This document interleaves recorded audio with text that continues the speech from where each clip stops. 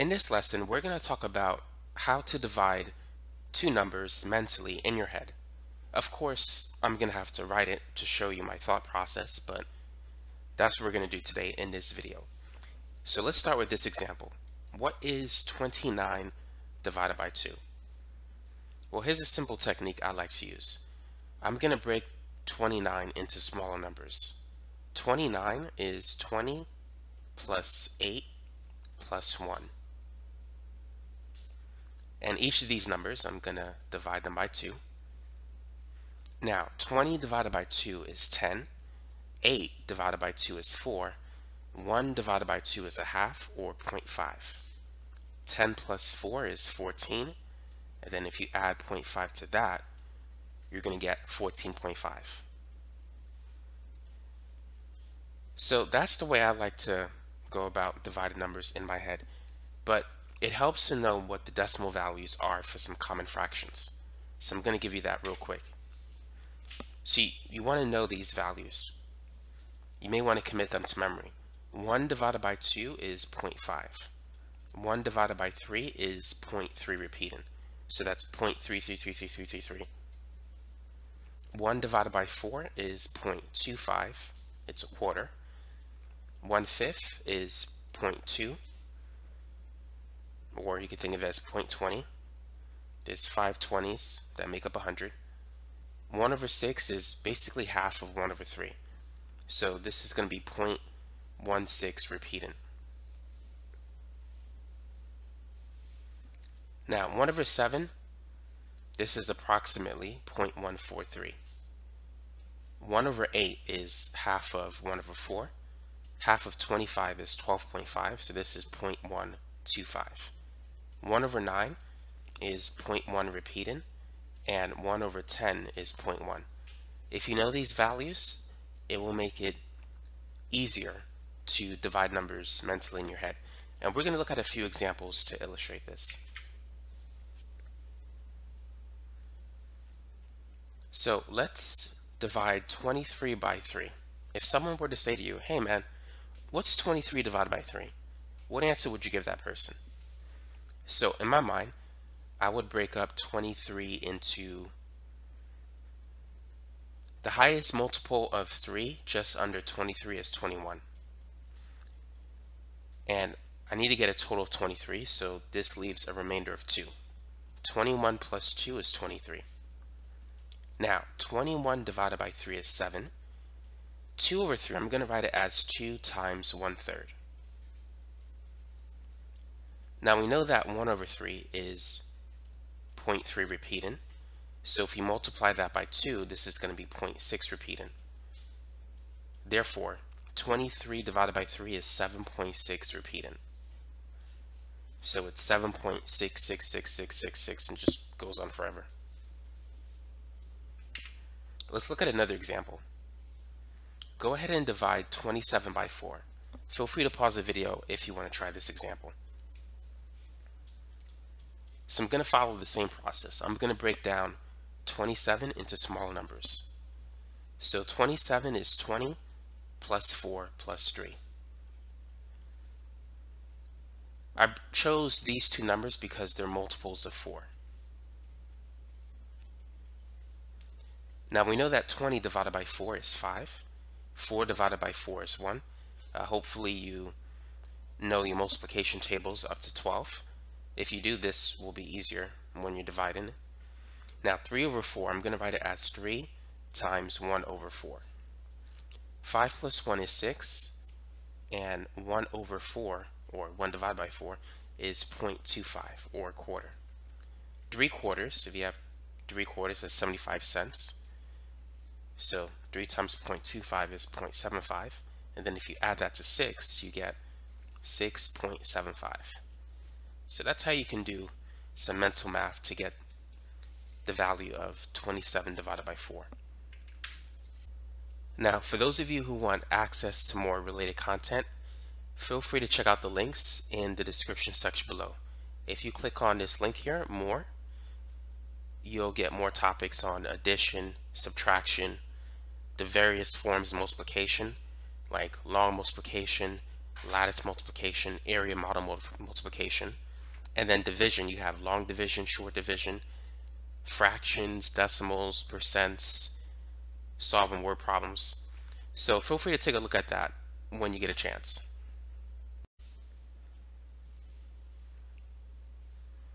Now, try this one. What is 38 divided by 5? Feel free to take a minute to try that problem. So what are some ways in which we could break down the number 38 using numbers that are multiples of 5? I know that 30 is a multiple of 5, and the same is true for 5. So right now we have 35. To get to 38, we need 3 more. Now, 30 divided by 5 is 6. 5 divided by 5 is 1. And 3 over 5, that's 3 times 1 over 5. 6 plus 1 is 7. 1 over 5 is 0.2. And 3 times 0.2 is going to be 0.6. So this is going to give us 7.6. Slightly different from one of our previous answers.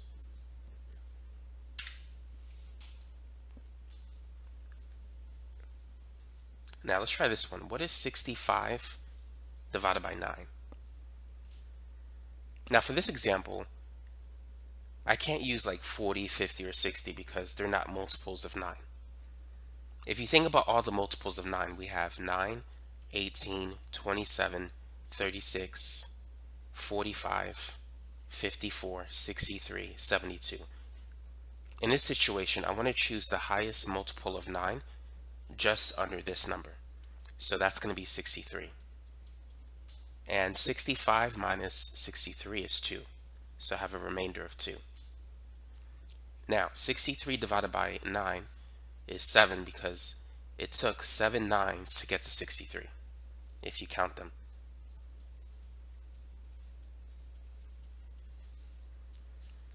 And then we have 2 over 9, which is 2 times 1 over 9. Now, 1 over 9, we know it's 0.1 repeating. So 2 times 0.1 repeating is 0.2 repeating. So this becomes 7.2 repeating. So we have an exact answer for this problem without the use of a calculator. Now what about this one? What is 93 divided by 8? Feel free to try that problem.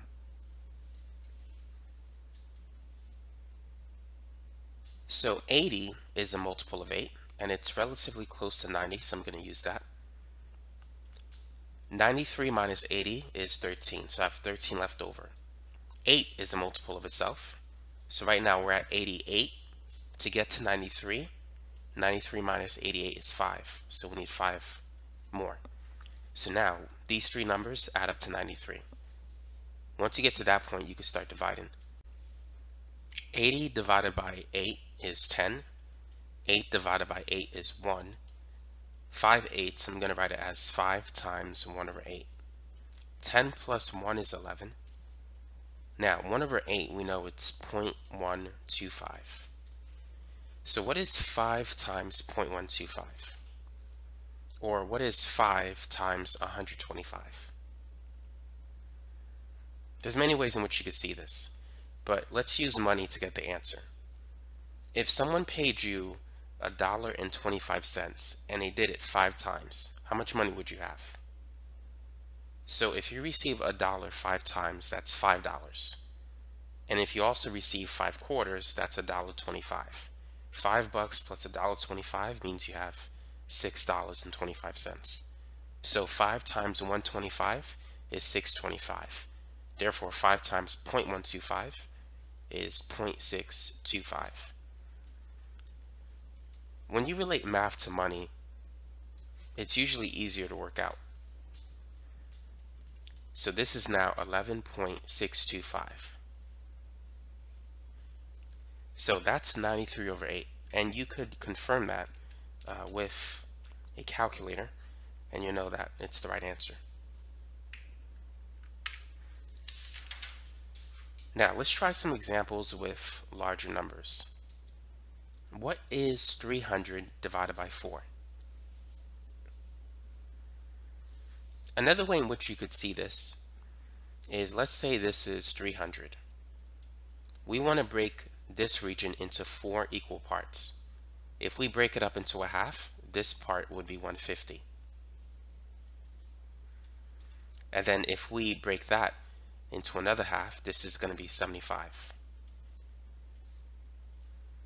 So breaking 300 into 4 equal parts, we get 75. That's what it means when you're dividing something. You're taking basically, let's say if you have a string and you want to divide it in 4. You're cutting it up in 4 pieces. So if you have a string that's 300 meters and you cut it up in 4 equal pieces, each new string will be 75 meters long. So that's just a visual way in which you can get the answer, but that method is not always easy with other numbers like 93 over 8. It will be harder to do it that way. 300 over 4. How can we break this up using the method we've been using previously? Now 4 goes into 100 nicely. 4 quarters make $1, so we know that 100 divided by 4 is 25. So I'm going to write this as 3 times 100 divided by 4. 100 divided by 4 is 25. 3 times 25 is 75. That's one way in which you can do that problem. And that's probably going to be the easiest way to do it mentally. Now what about this one? What's 460 divided by 5?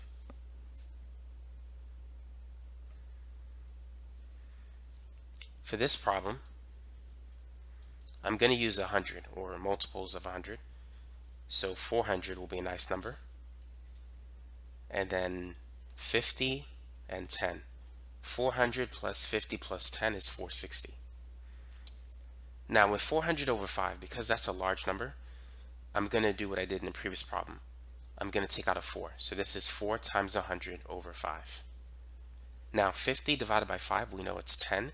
10 divided by 5 is 2. 100 divided by 5 is 20. And 4 20s, if you have 4 $20 bills, you have 80 bucks. 80 and 10 plus 2 is 12. 80 plus 12 is 92. So that's 460 divided by 5. It's 92. Now what about 379 divided by 5? What is that equal to?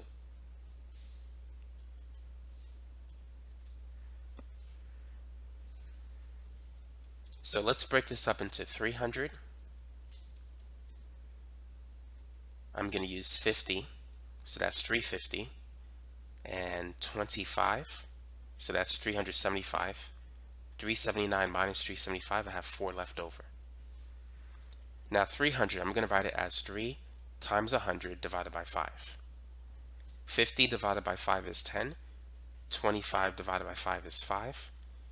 4/5, I'm going to write it as 4 times 1 over 5. Now 100 divided by 5 is 20. 10 plus 5 is 15. And we know that 1/5 is 0.2 based on what we wrote down earlier in this video. 3 20s is 60. And 4 times 0.2, 4 times 2 is 8, so 4 times 0.2 is 0.8. 60 plus 15 is 75, plus 0.8, that will give us 75.8. So that's it for this problem. And with all of these, you can confirm your answer with a calculator to make sure you did it right. Let's work on one more example. What is 700 divided by 8? How would you get that answer? Now for this one, I'm going to do it differently.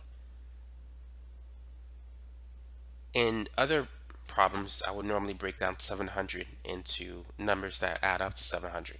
But instead of using addition, you could also use subtraction. And it might be easier to do that in this case, because 800 is a very nice, easy multiple of 8 to work with. So I'm going to write 700 as 800 minus 100. Now 100, I'm going to break it down into numbers, that contain multiples of 8. But because this is negative, the numbers in which I'm going to write, they must also carry a negative sign, since they make up this negative 100.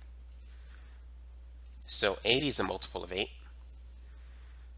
So if I take away 80 from 100, I have 20 left over. 16 is a multiple of 8. If I take away 16 from 20, I have 4 left over. So negative 80 plus negative 16 plus negative 4 adds up to negative 100. And they're all divided by 8. Now 800 divided by 8. You can clearly see that's going to be 100. 80 divided by 8 is 10. And 16 divided by 8 is 2. 4 over 8. If we divide both numbers by 4, we can reduce the fraction to 1 over 2. Now 100 minus 10 is 90.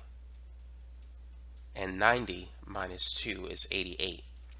1/2 is 0.5. 88 minus 0.5 is 87.5. So that's 700 divided by 8. So that's a simple technique in which you could use to divide numbers mentally in your head. As you could see, the pattern for the most part is relatively consistent, and that's what I do when I want to divide numbers in my head mentally.